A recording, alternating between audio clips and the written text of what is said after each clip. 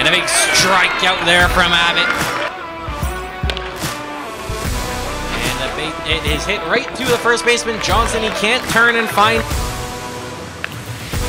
But Davis will lace it in the left field for a base hit. And the leadoff man aboard here in the bottom of the second inning. Can you get aboard? Davis goes. The throw is going to get away into center, and Davis moves to third base. Close to going, but he's hit. A hit by pitch loads the bases. It's in the dirt. The game is tied. The bases remain loaded. 2-1 from Hereford. Put in the air. Floating foul. Jack Johnson makes the grab. Puts the ball in the air. Moving in right field is Nick Dumanel, and he will make the grab for out number 3. Puts the ball in play down the third baseline. It's going to be extra bases as he turns around and slides into second safe for the double. And that's a base hit that will score the tying run. Johnson aboard on the single up the gap. And a 2-2 ball game. And he puts the ball into left field for a base hit. Johnson moves to second. And the HarbourCats starting to cook off starter Riley Barrett. Weekly hit to Marco Piricello, fires over to Jack Johnson for out number 1. Now Daniel Calabrese. The 1-2. Ball is put in the air. Popped up. Jack Johnson calling for it. Makes the grab down the first baseline. That one hit right into right field. A base hit. Runners coming home. The throw from Dumanel. Phenomenal. A spectacular throw for out 3. Crossland going again. And a strikeout. The throw not caught cleanly by the shortstop. So Brewster down on strikes, but Crossland moves to second base as Nick.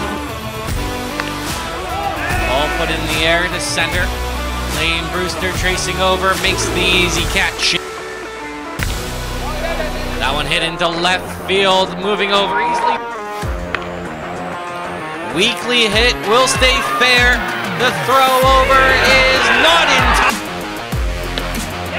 That one hit well out to right field. It's carrying to the wall. That'll drop for a base hit. The runner moves to second and third.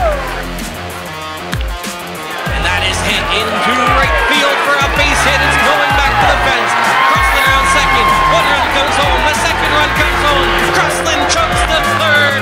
It's a triple from Michael Crossland.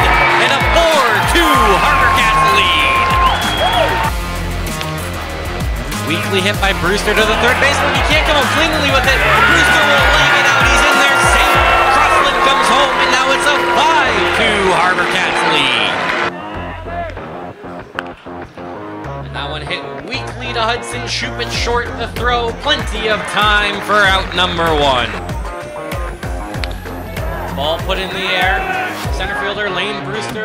Oh, it's Crossland makes a spectacular catch. Seltzer. There's a base hit to lead things off here in the bottom of the 6th inning.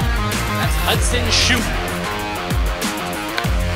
And there's a base hit for Johnson off Graham Seltzer. Turning the corner at second is Shoop, and he goes easily into third base. Runner goes, ball gets away. Coming home is Shoop, and he's in safe. So Johnson moves to second. The HarbourCats make it 6-3. Young goes, the ball gets away, in safely to second, and a run comes home as well. And a base hit for Crossland, another one for him today, and another RBI. It's 8-3 now. And a big hit there for Brewster, his first of the season, brings home another run, and it's 9-3 HarbourCats. Started to open things up, and the HarbourCats bats haven't looked back as that ball is lifted into the outfield.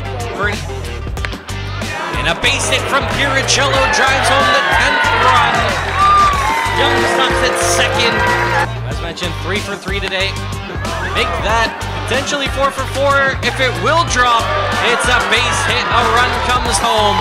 Crossland, have a day for Latimer as he strikes them out to end the ball game. The bases get loaded with 3 strikeouts from Latimer. Shut down the Edmonton RiverHawks. Victoria HarbourCats 11, RiverHawks 4. Game 3 of this 3-game series goes tomorrow night at 6:35 p.m. at Wilson's Group Stadium, or of course, as always, here on HCats.tv.